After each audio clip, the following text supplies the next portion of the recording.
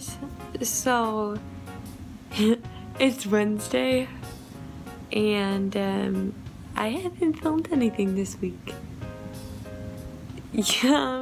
Yeah, but I have been super busy with work.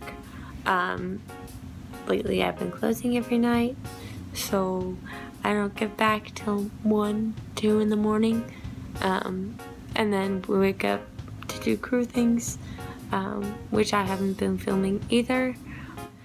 So yeah, this week's vlog will be a bit short, but hopefully I will be able to get some more next week, and hopefully I'll be able to have a little more free time too soon, just because work has been doing so much, and hopefully I'll be able to share my experiences on my vlog, which you are more than welcome to check out.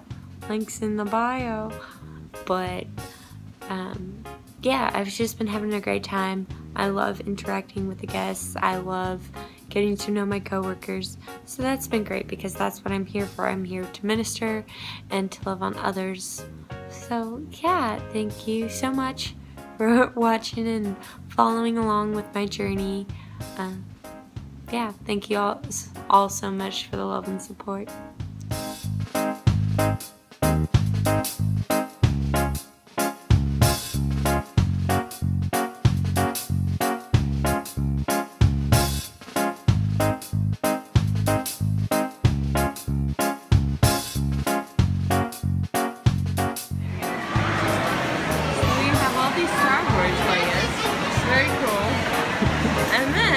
You have bunnies!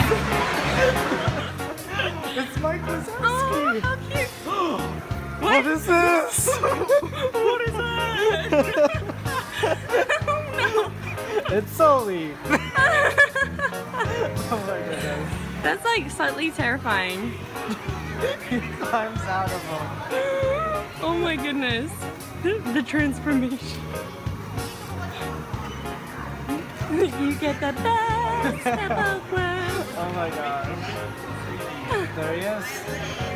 It's Mike and Sully. We found your favorite section. Spider-Man is my superhero. Aww.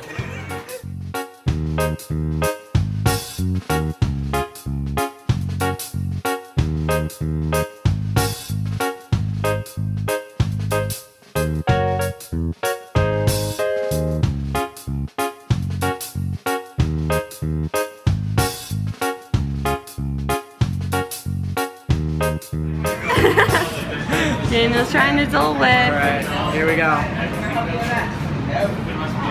How was it? It's good. Life-changing? It's A1.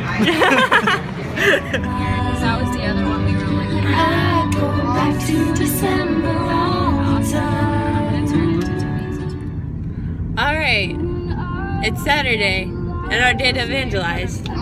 So, we're trying to go to a farmer's market, but apparently they haven't had it there in 20 years, so, you know. That's exciting. I don't even understand. Who knows what's going on? So we may be shopping, evangelizing.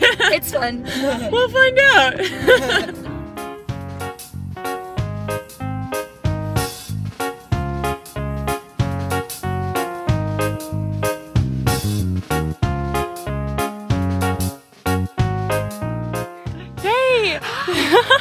So, we're out evangelizing. We found a place. The farmer's market did not exist.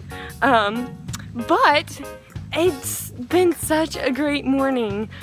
We started off in celebration.